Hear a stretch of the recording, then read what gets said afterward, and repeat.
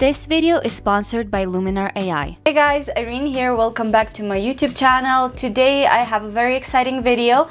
I am finally releasing my very first preset pack that I made exclusively for Luminar AI. If you're not familiar with Luminar, it is an editing program that's kind of similar to Lightroom, but also has some really cool features that uses artificial intelligence, so it can add the sky with just one click, or it can change your model's eyes with just one click. It's really cool. If you guys are interested, I will leave a link in the description down below to a full video where I use Luminar AI, where I added my pictures in the program. So yeah, link will be in the description, together with some other links to the templates and some discount codes. I know that some of you guys might be a little bit disappointed that these presets are not for Lightroom and Camera Raw, but if you would like to see those in the future, please leave this video a like to let me know and comment. So Luminar actually calls their presets templates, so that's what I'm going to be referring to them from now on in this video, but they are exactly the same as any other preset. With just one click you will get the color correction and other adjustments specifically made by me. These are made for indoor and studio type of photography because I was really inspired by the work that I did during quarantine and a lot of my self-portraits. These are also made for JPEGs because I personally like to use Luminar as a Photoshop plugin, but we will get into editing in more detail in a bit. The pack has both dramatic and more subdued kind of templates. It is very earthy toned, cool toned, and there's a lot to choose from. You will get 25 different templates. Okay, I'm gonna stop talking and actually show you guys the templates in action. So we're in Luminar AI right now, and this is what the templates are gonna look like. You have them here on the right side. As I mentioned before, there's 25 of them, and each of them is color-coded with a different color that kind of corresponds to the template to make it a lot easier for you guys to identify them and use them. The example image that I'm showing you guys only has the skin retouch done. Other than that, it's straight out of the camera. So we're going to start with the dramatic templates. There's 7 different variations of this one. So this is the original dramatic. As you can see, it's pretty grungy and colorful. I personally really like it. I think dramatic is one of my favorites out of this pack. Then we have dramatic warm, which is very warm, of course. If you want to tone it down, it's easy. I'm going to show you guys how to adjust the templates later on in the video. Then we have the dramatic sepia. We have dramatic cool. Dramatic very cool, because as you can see, it is very, very cool. Dramatic dark, which probably is my favorite dramatic template. I really, really love this one. I use it all the time. And then we have dramatic matte, which is also really, really pretty. So next up we have the cool wash and the sepia wash. I don't know if you've noticed, but I did do warm and cool versions of the templates a lot, so you have that option there. So here's the cool wash. Here's the before and after of the cool wash, and here's the sepia wash. Next, we have 2 black and white templates. Here's the regular black and white. It is a very straight to the point, contrasting black and white. It will work on absolutely every single image. I made it very universal. And then we have the black and white grainy. So this is a more subdued kind of black and white, a little bit more kind of grayish, and it has some grain to it as well. Next up, let's do olive. So olive has a lot of green tones in it. So here's the original olive. I'll show you the before and after. Now we have olive 2, which is more of a kind of bluish tone to it. And then we have olive 3. I really love olive 3. I think it's so good. Again, one of my favorites. Next up, let's do eggplant. So obviously self-explanatory, it has a lot of purple in it. Here's the before and after. And then we have some muted templates. There's 3 of them. So there's muted. So muted is a little bit browny, like it has a lot of brown colors in it. So here's that before and after. Muted brown, obviously it's even more brown. So this template actually will take any blue tones out of the image and will make it very, very brown. It's very interesting. And then the muted blue. So this one, again, it depends on the image. Like, it works pretty well here. With some pictures it works better, with some it works less good, but yeah, here's the muted blue. Then we have blue, which, like eggplant, gives a lot of blue in the shadows. So eggplant was giving like the purple in the shadows, and the blue gives a lot of blue here. I actually made this preset specifically for this image. I'll show you what it looks like here.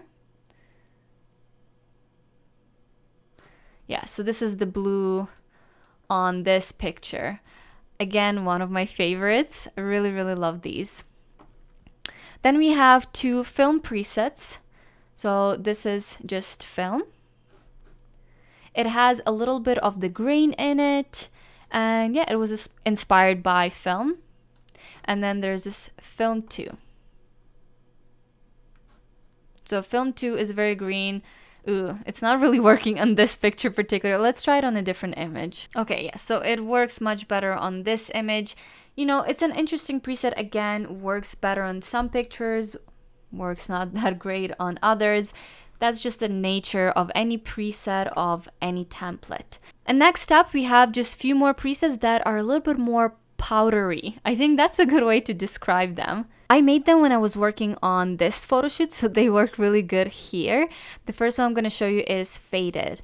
I absolutely love this preset. So I really love how it brings the detail and the black. It's just, I don't know, it like makes the whole image very like soft and powdery. That's like the only way I can describe this template.